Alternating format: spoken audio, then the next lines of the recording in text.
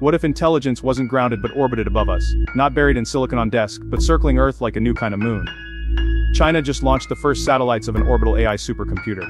Not just eyes in the sky, but thinking machines, processing, learning, evolving, above the clouds. Each satellite talks to the next, not with radio, but with light. Laser pulses like whispers between minds, no delay, no detour to Earth. The computation happens up there, where there's no drag, no noise, just clarity. They call it a constellation. But these aren't stars, they're thoughts, trapped in orbit. We used to dream of putting our bodies in space. Now we're sending up our minds. This isn't just a technological upgrade, it's a redefinition. Where does thinking happen when intelligence lives in the sky? These machines don't wait for input, they interpret, they remember, they evolve without ever touching the ground, a network of cognition unfolding above us, independent, ambient, like a nervous system around the planet.